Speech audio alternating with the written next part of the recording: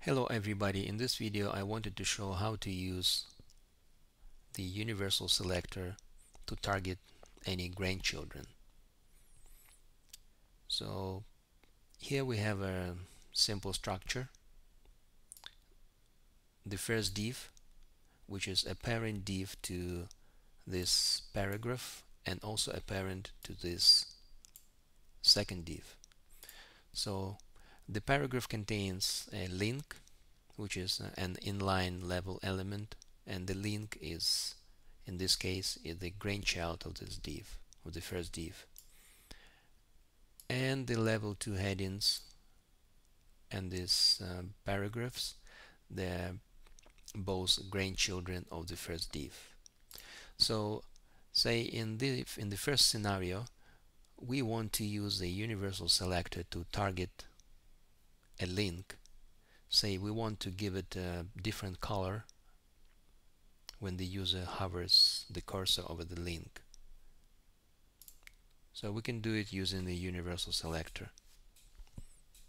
So I'm gonna write a rule: div asterisk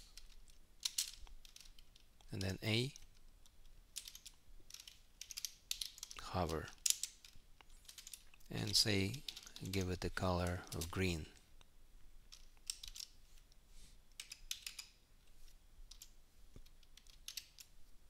Save it and then see what happens. So I'm in my live view. Okay, as you can see, it works. So in the second scenario, we want to target the level 2 headings. Say we want to give them the different color as well. So I'm gonna write the second rule: div asterisk and then h2. So I'm just gonna copy and paste the same color. So save it.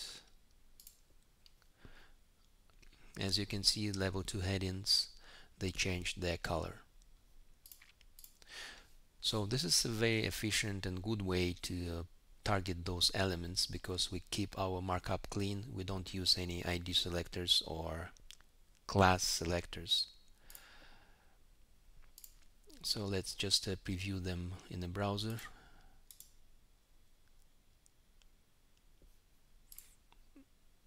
Okay, so the first scenario, you see the link changes the color, and then the second scenario, the level 2 headings, they change the color. Again, we use the universal selector in these cases to target, so it targets both inline level and block level elements. Okay, so I hope this video was helpful, and if you have any questions or comments, please put them in the comment section for this video. And thank you for watching again.